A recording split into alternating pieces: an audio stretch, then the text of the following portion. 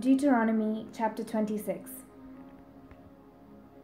When you have come into the land that the Lord your God is giving you as an inheritance to possess, and you possess it, and settle in it, you shall take some of the first of all the fruit of the ground, which you harvest from the land that the Lord your God is giving you, and you shall put it in a basket, and go to the place that the Lord your God will choose as a dwelling for his name.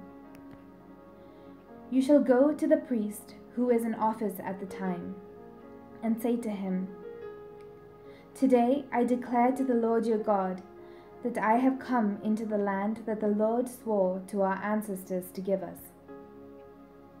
When the priest takes the basket from your hand and sets it down before the altar of the Lord your God, you shall make this response before the Lord your God.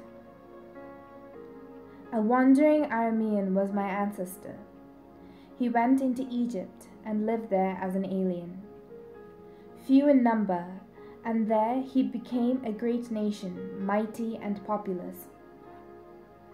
When the Egyptians treated us harshly and afflicted us by imposing hard labor on us, we cried to the Lord, the God of our ancestors.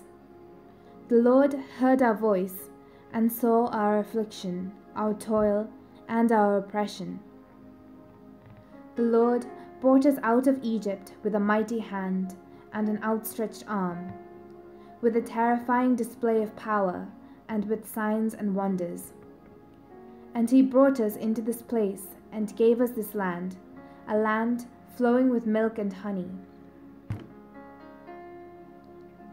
So now I bring the first of the fruit of the ground that you, O Lord, have given me.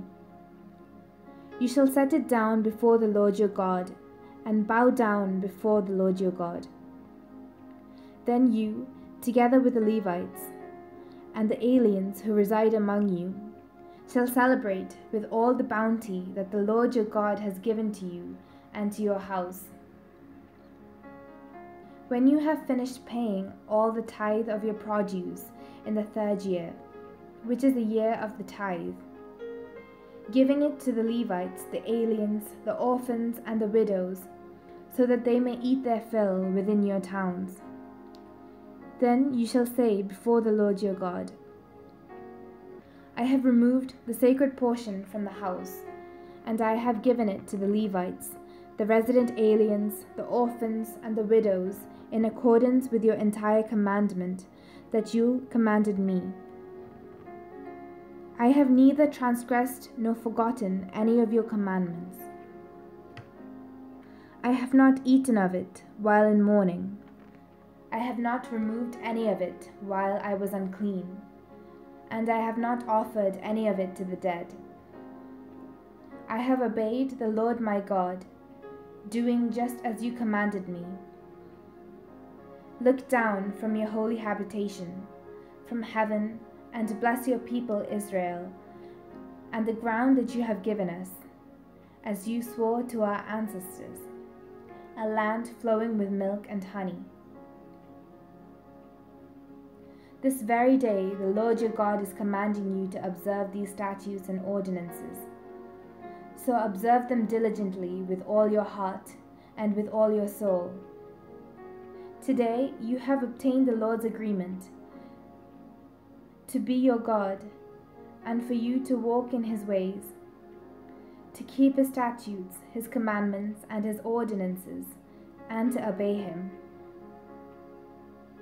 Today the Lord has obtained your agreement to be his treasured people, as he promised you, and to keep his commandments, for him to set you high above all nations that he has made, in praise and in fame and in honor, and for you to be a people holy to the Lord your God, as he promised.